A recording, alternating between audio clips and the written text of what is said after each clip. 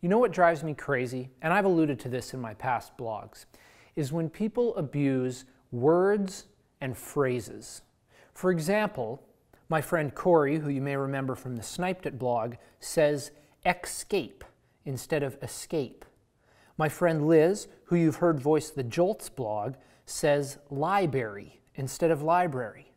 My pal Tristan says nip it in the butt and rule of good thumb. My brother-in-law ignores the D in Edmonton and says Edmonton.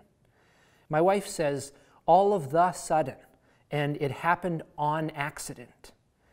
And my dad intentionally articulates words incorrectly, such as Sandra Butlock and San Josie Sharks. And don't even get me started on our beloved Canadian icon, Don Cherry. He put that, watch the play here, Dretzkall, just you say saucer crevasse over that. But the worst is when people say fustrated. Ugh. But the thing is, I actually looked it up, and according to Urban Dictionary, fustrated is having such a high level of frustration that you completely forget to pronounce the first R in frustration when you're trying to describe your feelings to your peers. And I think there are a lot of Oilers fans right now that are frustrated.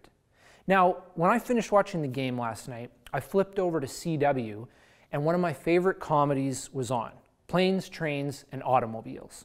And as I was sitting there watching Steve Martin and John Candy interact with each other, I thought to myself, these are the two types of Oilers fans right here. There are the Neil Pages, who are high-strung, cynical, and are carrying the weight of 9 straight years out of the playoffs on their shoulders. And then there are the Del Griffiths, who, despite how bleak things may seem, are focusing on the positives.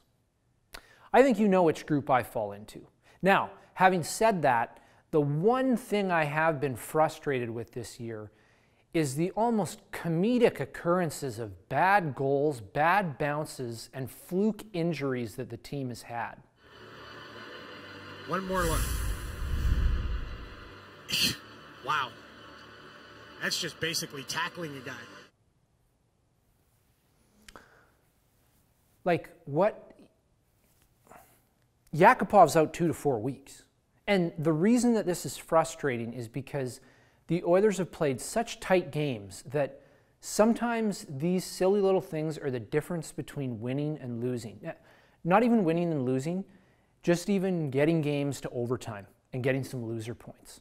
And if you don't think that's important, just look at Vancouver. They've lost 14 of their 23 games, and they're in a playoff spot. So how are you feeling? Are you feeling anxious and irritated like Neil Page? Or are you feeling optimistic like Del Griffith? Let me know in the comments section below. And I'll actually see you tomorrow because I've had a number of people ask me about the Travis Hamonic trade speculation.